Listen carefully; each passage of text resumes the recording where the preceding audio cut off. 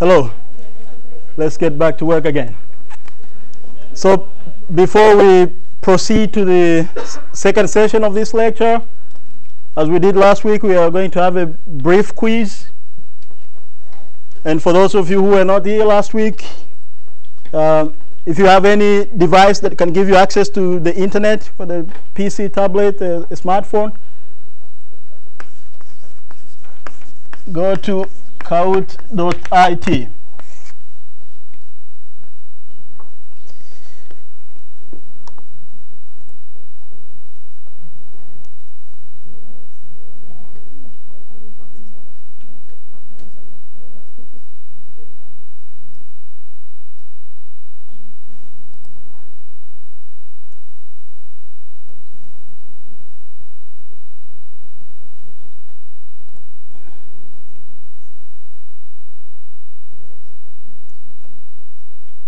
And when you are prompt for a game pin, that's the game pin, 47, 47, 58.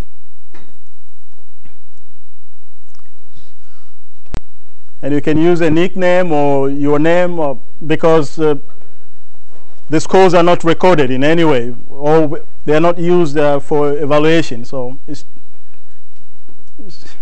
just for recapitulation of what we learn from time to time.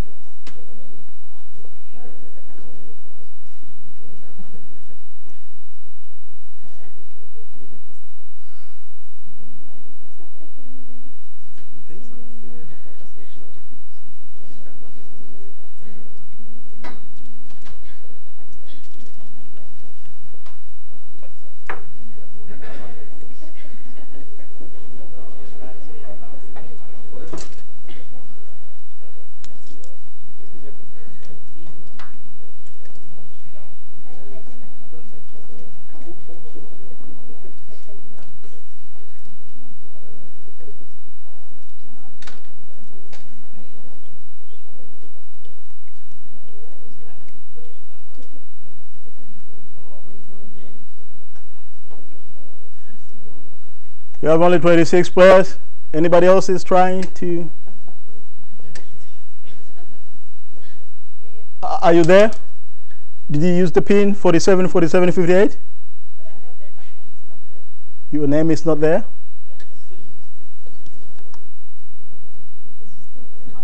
You see it? Yeah, good. Anyone else trying to get in? Oh, yeah.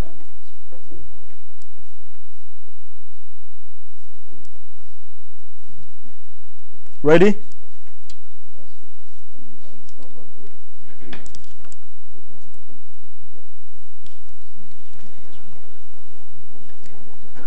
And the rule of the game is the faster you respond, the more points you get.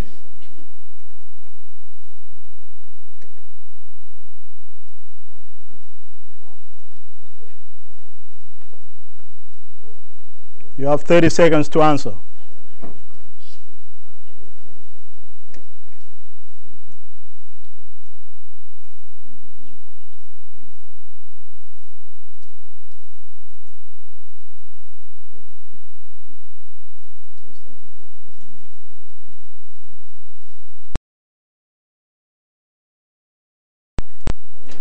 All of the answers were correct, so whichever you picked, you would be correct. You only needed to be faster.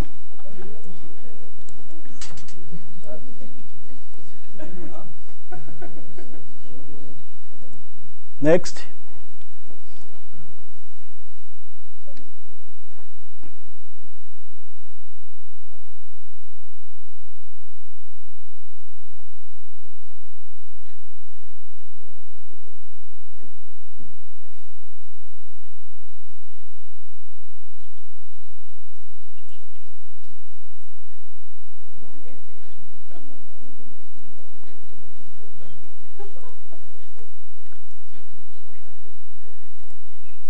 Next.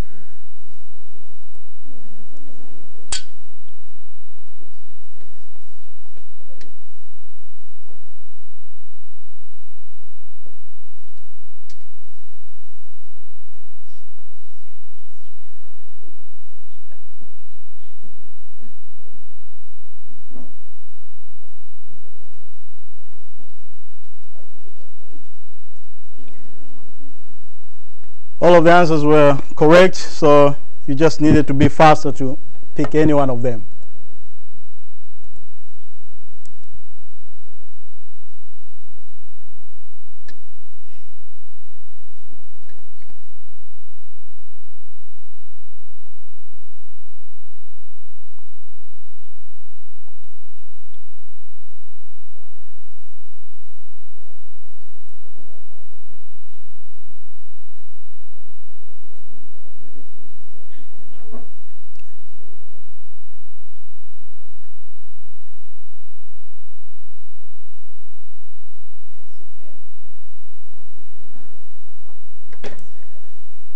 That's it. And the winner is Natalie. Where's Natalie? I'm sorry today I don't have chocolate, but at least she deserves a round of applause. Wonderful. So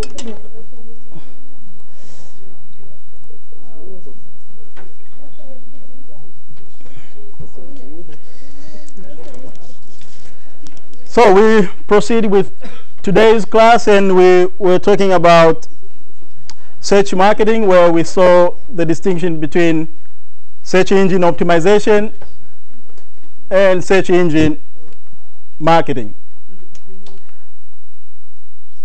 The third approach is social media marketing, based on those three pillars we identified earlier, where we looked upon content marketing, search marketing, and now we are going to look at social media marketing.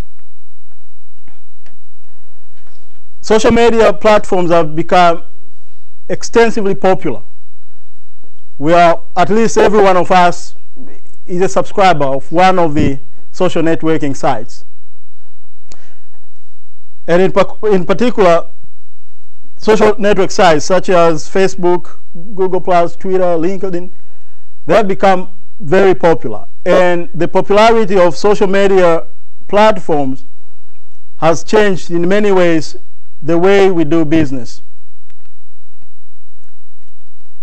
However, there is more to social media than social networks, because usually when you talk about social media marketing, one thing that pops up in people's minds would be Facebook, Twitter, and that's it. But there is a wide range of social media platforms that a business can utilize in order to grow their business, in order to attract traffic to your site, in order to pull consumers to your products.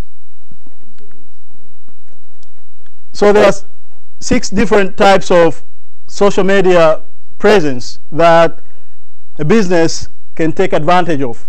The first one is social networking, and this is the most popular one that we are all aware of. But we also have social knowledge platforms, social news, social sharing, social streaming, company user generated content, and community. I will explain each one of these in terms, starting with the social networking. So these are the kind of platforms where consumers have the opportunity to interact between themselves and with the brands. So when we are on Facebook, not only that we are connected to our friends, families, and other people, but also we get connected to brands. For instance, when we like certain brands on Facebook, or when we like a movie, a television show, or a product, all these are ways through which we get connected to companies. And companies are taking advantage of this. They have Facebook accounts. They are trying to attract as many followers they can. And through Facebook, they can interact. They can listen to their customers.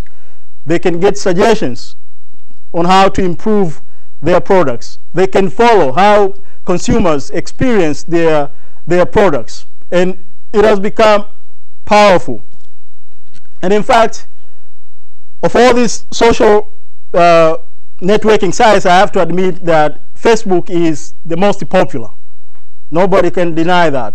I think at the moment they have about 1.4 billion subscribers around that figure. So it's the most popular, and many people believe that Facebook has revolutionized business. Today, not only that we have brands that have accounts and they are trying to communicate their services and goods through Facebook, but also people are doing business on Facebook. I could show you a Facebook page when I was at Norwegian School of Economics.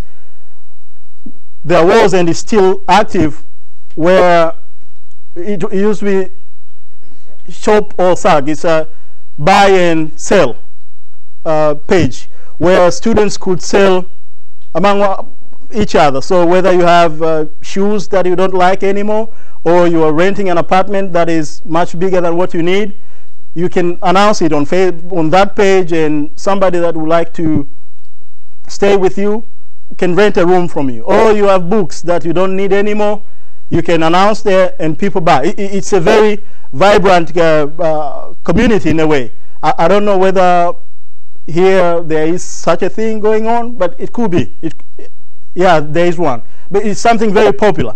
So Facebook has in many ways transformed the way we do business, the way we get informed about products, the way we talk to other people about the products we have consumed, and the way we communicate to the companies.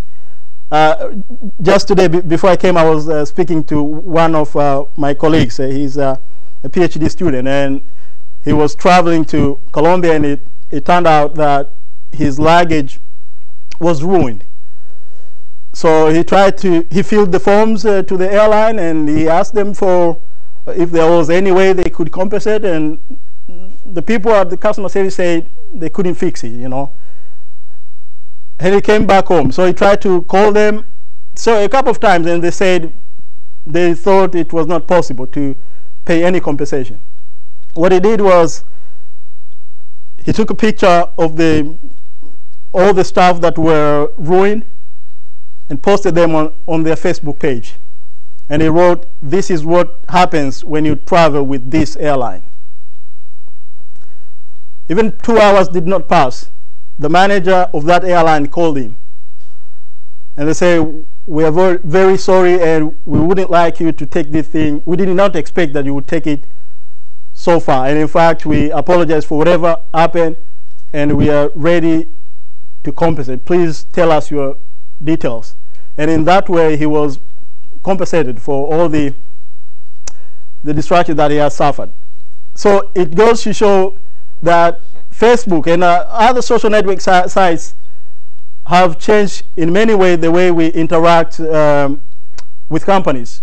Did you guys see a video on YouTube that called United Breaks Guitars? You didn't see that? You want to see it?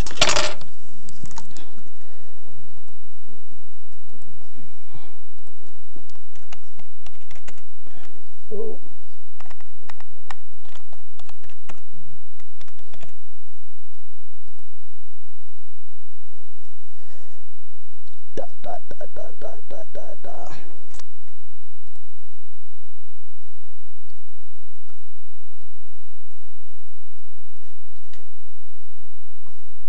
Oh, the sound system. Anyway, you can watch it on your own, but I will just tell you the story. So what happened is this guy had traveled with United Airlines, and it turned out that he's a musician. His guitar was broken. He tried to ask for compensation just as my friend did, and they declined. It made a follow-up for 9 months. Nothing. So he promised the lady that was handling our case that I will make 3 songs and publicize it on YouTube, telling about what happened. So he made 3 songs calling them United Breaks Guitars, and in the song, if you watch the video, he's describing the whole incident, that I was traveling with my guitar. It's a quite expensive guitar, and the brand is Taylor, and United broke my guitar, and they refused to compensate. This video became very popular, and the guy after that became very popular. If you watch the video, and there is the story is beneath the video. But all this goes to show you that social media in many ways has become very influential in the way we do business. So we saw social networking sites, and Facebook is a prominent example of that. And because of Facebook influence in transforming e-commerce, some people have coined it all kind of transactions that are enabled through Facebook as F-commerce. That is Facebook commerce. If you search on the internet, you get a lot of information about search commerce, Facebook commerce. But also we have other social media platforms that are primarily for sharing knowledge, such as Yahoo Answers. And these are another type of platforms that you can take advantage of when you are trying to grow your business. On this, for instance, Yahoo Answers platform, people ask different kind of questions. Some of them are not very important questions, and others are really interesting questions. But as a person that is trying to grow your business, you can take advantage of this. For instance, this girl is asking, why does my Chihuahua only bark at bigger dogs than her on the street? And people are providing answers. But do you notice what happened here?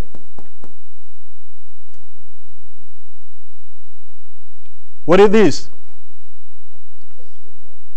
Yeah, so although the question looks very casual and people would provide a lot of answers, you know, for instance, this girl says probably she doesn't recognize how small she is, you know.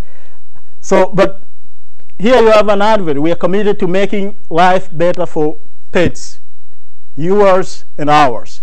So by being on sites like this, when people are asking for questions, you can look for those questions that are relevant to your products and try to help out people, like giving them answers, and implicitly suggest your products. So you also need to be on this kind of sites. So it's not just on Facebook or Twitter, but this kind of platforms also provide opportunity for you to reach out to consumers and tell the story about your product. But of course, it has to look very natural. For instance, you don't just pop up for every question and right away introduce your product, because people will really know that you are mostly motivated for, you're profit oriented. But you have to look it very natural. You can provide explanation and explain how your products genuinely can provide solution to that problem. And then we have social news sites. These are platforms that mostly for sharing news, and Twitter is perhaps the best example of that. So by being on such platforms, you can get your consumers and potential consumers to know about your products or developments in your business, or anything that is going on in your company. But it's one of the ways that you can reach out to your consumers and potential consumers. We also have social sharing sites. These are the platforms that provide holders links and stories on the internet. So on this kind of sites, they are actually collecting all the links that have interesting stories or interesting content together, and they share it out. So by being on this kind of platforms, it helps you to know what is going on in the world, what is important, what is trendy. So Delicious is one of those sites. So what they say is, if you discover anything, please share it with us. They organize all the links, and people can get to know in real time what is going on in the world. So if you have a business and you would like to develop it, you need to look for sites like this, where interesting stories are collected and links are provided. So that helps you to stay updated, because as we said earlier, that the business environment is very dynamic. Things are changing rapidly. You need to keep your eyes open to notice what is going on around you. So you need to be informed, and this kind of platforms will provide you with a cutting-edge source of information. So you have to stay alert, and when you visit on these kind of platforms, they will let you know what is the hottest in town. And then we have social streaming sites. And the best example of this is YouTube, where you can share photos, videos, podcasts, and this has become extremely popular because it provides a means for you to raise awareness about your products. For instance, if you manage to create intriguing videos like those that go viral, you don't even need to pay for that, because people will be sharing the video themselves, like the WestJet video we saw, or the Volvo advert with Van Damme. People will just spread the word themselves. It will spread naturally. So if you have a business, and of course people are doing that these days, you keep a YouTube account where you post videos, interesting videos. Remember the characteristics of content. They apply to all forms of content. So interesting, fun, relevant, of course, and those helps you to take out the word, right? And then we have company user-generated content and community. So these are the type of platforms that are owned by companies. They are known as brand communities. So what happens is a company helps to create a platform where consumers and prospective consumers can interact with one another, can interact with the company. So for instance, Apple support communities. Apple have communities for all their products. They have a community for iPad, iPhone, Mac, iPod, you name it. And on this community, people share experiences. They communicate to one another. They help out each other. So for instance, this guy is asking, I need an activation code for my iPad. And there are so many questions like this. Apple does not even need to intervene, because in most cases, the problem that you experience today, probably somebody else experienced it last year. So you don't really need to talk to Apple. Someone else can help you out. And it's amazing how generous people are. People are willing to share, and this is what we will discuss in some lectures to come, the sharing economy. It has become very popular now, that people are willing to share, people are willing to give others knowledge. So take advantage of that. Create a platform where your consumers will interact with one another, will interact with you. But not all brand communities are company owned. Some of communities are initiated by consumers themselves, especially when you have very vibrant consumers that are so much passionate about your product. We talked about brand building last week. That's one of the aspects. When you build a powerful brand, you are likely to create those kind of consumers that are so passionate, that are so engaged to your brand, and that's what you want to do. And when that happens, some of them will even create their own community. This is an example of a community where the company itself is not involved. Tesla Motors Club. And if you look, if you have a keen eye, you will see my name there. I'm a member of this this community. I don't have a Tesla, but maybe it will come in the future. But I like the brand, and I'm part of this community. And the way I'll tell you a story how I became a member of this last year. I was involved in a project in the beginning of 2013. Tesla started to sell Model S in Norway in August 2013. And in a period of 3-4 months, by December, they had sold 1,500 pieces of cars in Norway. That made Norway the second largest market for Tesla. But something happened around January. Of course, a little bit earlier, before Christmas. as winter was kicking in, a lot of Tesla Model S owners in Norway experienced charging problems. And we had a project to analyze how the charging problems of Model S in Norway affected other consumers in other countries.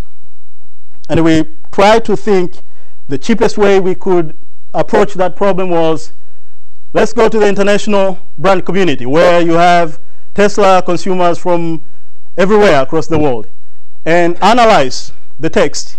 How do people comment? Because this problem was so popular. You had it in all the leading newspapers in Norway, Dagens Næringsliv, Aftenposten, and VG. So it was very popular. And some of them took the problem to the community. They shared it with other consumers that we are experiencing this problem and Tesla is not doing anything.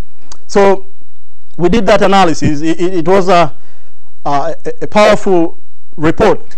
I got a mail 2 weeks ago that one of the professors was asking to use that report for her class. It was amazing. So that's the moment I became a member, because if you have to extract the text and analyze the content, you have to be part of that community. So that's how I became a member. Of course, I also like Tesla. But this is an example of consumer-initiated communities. That if you are able to build a strong brand, your consumers will become passionate about it, they'll become engaged with it, and they can create their own community. So here people share experiences, they help each other, and it's amazing. So we have talked about inbound marketing and the different approaches to inbound marketing. And the second opportunity I said earlier was mobile commerce. And this is what we are going to discuss now. So briefly, what mobile commerce is: conducting electronic transaction through mobile devices. Mobile devices have become extremely popular these days. And different from desktop computers, mobile phones follow you wherever you go. They give you flexibility. As you can see, when we do quizzes, we don't need to ask orally or distribute papers. Through your mobile devices, you can access a quiz. And this happens to goods and services, that mobile devices have become so powerful and companies are taking advantage of them. And this happens through mobile apps. And what is a mobile app? A mobile app is a software application that enables a mobile device to get things done. So there's an explosion of mobile apps. You're all aware of this because you use them every day. Look at those statistics, that mobile apps now are created almost every day, and we have over probably 1.5 million, because if you look at these statistics, these are apps on Google Play, 1.3. These are apps on Apple App Store, 1.2. And of course, some of the apps are on both, right? And then you have Windows Phone, Amazon App Store, BlackBerry. And these are statistics as of July last year. And we know people create apps every day. So perhaps we have much more than that. And these apps provide different functionalities. There are education apps, business, lifestyle, entertainment, utilities, productivity, photo and video, sports, navigation, travel, health and fitness, news, etc. You have different types, numerous types of apps. And of course, now we're even about to throw away our wallets. Why? Because smartphones will replace our wallets. In fact, will not. They are actually replacing our wallets. This is Apple Pay, which is currently used in the United States. And of course, soon they will roll out to the rest of the world. So businesses are going to take advantage of this. And of course, for those that are lucky to be using it now, they are already taking advantage of it. So why should we care about mobile commerce? Why have I been telling you all these statistics, the functionalities of mobile apps? Why should we care? This is what Mary Meeker, this is a technology analyst, said in 2008, that mobile will overtake fixed internet access by 2014. When the World Wide Web was published in 1991, and all the .com bubble companies that erupted, we believe that was the big thing. But now mobile is taking over, and this was prediction in 2008, and people ignored. Some people ignored it. But what are we seeing today? This is a graph based on real data. Number of global users in millions between desktop and mobile. Over time, mobile popularity has increased, and at this point, it has actually passed desktop computers. Of course, desktop is still increasing, but at a decreasing rate. Can somebody recall what does the shape of this graph tell you? Is there anything that we discussed earlier that looks like this graph?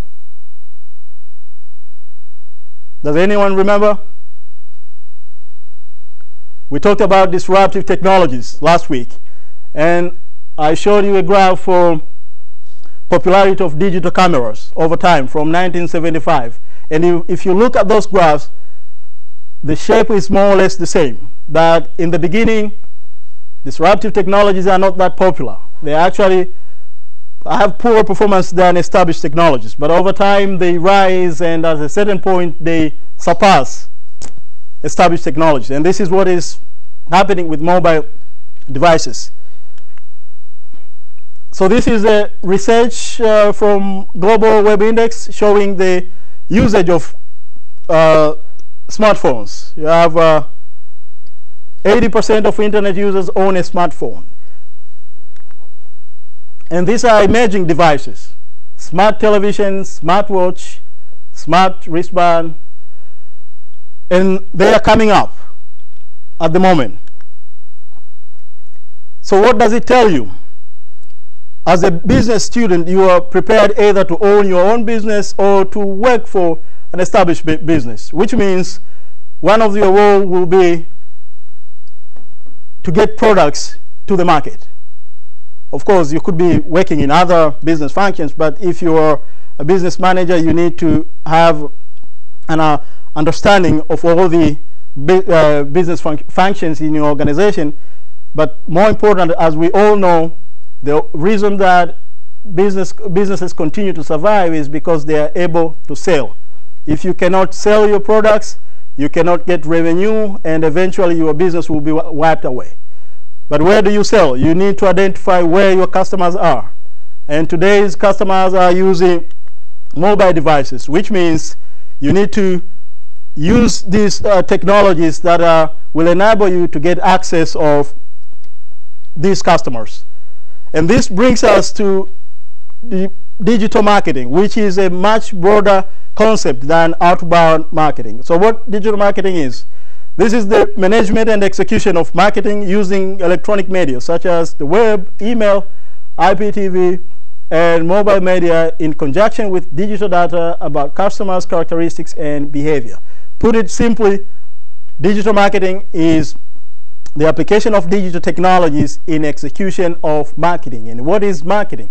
Marketing is identifying customers' needs, or sometimes creating customers' needs, or even forecasting customers' needs, and create a plan for fulfilling those, satisfying those needs. So when you use digital technologies to identify customer needs, as we saw with search engines, to forecast customer needs, as we will see with big data analysis, all these together comprise what we call digital marketing. So what are the main options for online media investment? You have three main options, and all of these could intersect with one another. One is paid media, and this could be paid search, as we saw with search engine marketing. You display your ads whenever relevant search words are used. But also, you could have earned media. And these are, in the past, we will use, say, influencers. For instance, when you use a celebrity to promote your products or your brand, that will be a form of media. But today, you can use, say, blogs or word of mouth, people that talk about your brand, people that share information about your brand, and that is a form of earned media. And the third option is owned media, where you own a platform yourself. So you proactively create a platform such as a community or a blog or a website, where you deliberately create an environment, an atmosphere for your consumers to interact with one another, and for potential customers to interact with your product or with other consumers. And of course, as I said last week, when these sites or approaches are not clear-cut, it doesn't mean that when you use owned media, then you cannot use earned or paid media. In practice, companies will use a combination of this. So in most cases, most companies, especially those that are proactive with marketing, they will use all of this, depending on which one you think is more important to you. So we will talk later when we discuss about big data analysis. We look at how companies analyze their marketing investments to make decisions on which channels to use. Digital and offline communications techniques. So based on all these sites that I have just talked about, you can summarize them in these 8 approaches or techniques that you can use to reach your consumers. The first one is search marketing. We have discussed this earlier, that what you're doing is to increase your visibility on the web, because this market space is overcrowded. Everybody is trying to step in the market space. So you want people notice your products. Well, you want them to notice your site. And what you do is, through search marketing, you can attract traffic, current customers as well as potential customers. And that could be through search engine optimization, that is the increasing your visibility through natural search results or organic search results. But also you could pay for that. For instance, when you pay Google to show your links or your ads, that's what we call paid search. But also you can use offline communications. We said earlier that the practice is to combine. At least this is what we are doing today. But in the future, most likely traditional approaches will be phased out. Mostly it will be digital approaches. So you combine both print advertising, television, and newspapers, billboards, whatever, the traditional approaches to marketing. And also you have interactive ads. So this could be ad networks, sponsorships, because when you sponsor, say, a certain event, in a way you create association between yourself and that event. So it's not a mistake when, say, Nike decide to sponsor Cristiano Ronaldo, or a certain bank decide to sponsor a football league, a football club. Because in that way you create association between yourself and that club. When people think about that club, immediately they can also think about your brand, and that is good for raising awareness. We saw it, I said it last week, that when you build a brand, you have to look at 2 things. First, you raise awareness about your brand, and second is you build image of your brand. You want to build a brand that has a positive image in the society. It has unique, that people can clearly distinguish it from other brands, and strong associations. And then you have online PR, and this could be taking advantage of platforms like Facebook. For instance, when people hashtag your brand, when your videos go viral, that's a form of online publicity. And then you have online partnership, and this could be collaboration with other companies or other sites where you can collaborate with blogs, for instance, social network sites, and other sites, websites or other companies. And then you can also use offline communication, like direct communication, word of mouth, that people can still spread words about your products or your services. But as I said, this is here. Over time, all these forms of offline communication will eventually be phased out. The digital revolution has just begun, and the impact will be even much more intense. For those of you who are interested to see, to know where we are going, I can recommend you to watch a channel by Professor Michio Kaku. He has just written a book about his prediction of the 100 years to come, how the technology will look like, how we will develop starships, and how we can upload your memory to get you back again to 30 years old, which literally means that people will not die. You will die physically, but scientists will be able to download all your memory and upload it to someone else, and this means you will continue to live because you will feel that it's still you. Of course, you can notice that you are in a different body, but these are the kind of course, some of these look very fictitious, but it seems there are a lot of things that will happen in the future that will completely change the way we do things. So it's 4 o'clock. That's it for today. I'll see you on Friday.